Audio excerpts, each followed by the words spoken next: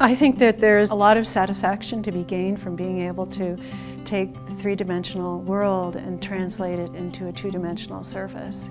You're flattening out space, but you're taking these really simple things like a line or a shape or a value, and you can create this illusion of space on a flat surface, and you can create a whole other world, and there's really nothing that can replace that. I'm Lucy Barber, and I'm really excited to be here to teach value shading in drawing.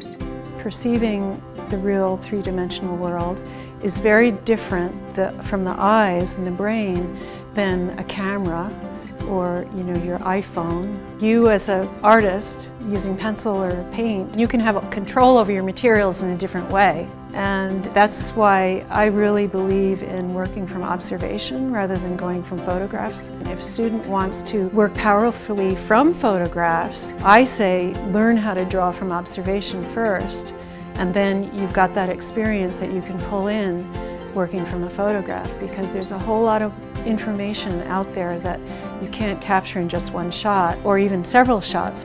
In this class, what we are going to be looking at is learning to recognize the subtleties from light to shadow, to dark shadows and to blacks, and how to use materials and manipulate materials to create those effects. I'm going to also show you how light affects objects in space and how we perceive light and how we can manipulate the light, and then what we can do to create consistency in how we perceive light, dark, highlights, shadows, etc. You may have learned some basics in shading and drawing. We're going to be going a little bit further. I'm really excited to start with our first project, so let's get started.